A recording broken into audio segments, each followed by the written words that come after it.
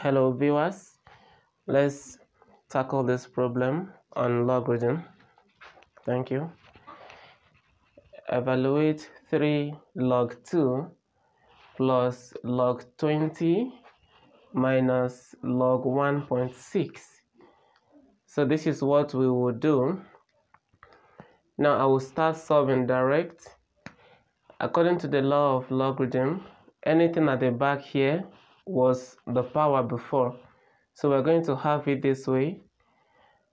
Log 2 to power 3 plus log 20 minus log 1.6.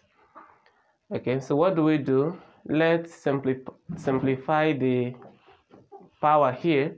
So we're going to have log 2 raised to power 3 is the same thing as 8, because you have 2 times 2 times 2, and that will give you this 8, then plus log 20 minus log 1.6.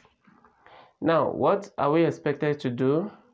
Because of this addition, we are going to multiply this and then divide the answer by 1.6. So we are going to have logarithm of 8 multiplied by 20 divided by 1.6.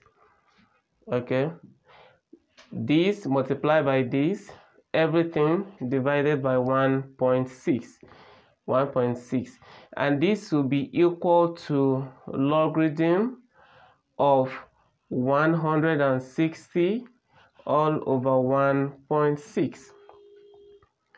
Now what do you have? That will be the same thing as 160 divided by 1.6. Let me write it very well. Divided by 1.6 will give you 100. So we have logarithm of 100. Now remember, if a logarithm is given to you without base, that means it's automatically in base 10.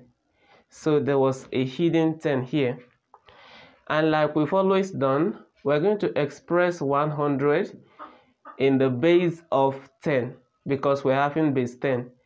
And this will be the same thing as logarithm of 10 raised to power 2, because 100 is 10 raised to power 2. Remember, everything is to base 10. Okay, so we have logarithm of 10 square to base 10. That's log of 10 square to base 2 to base 10. So from here now, there's a law that says this can come to the back.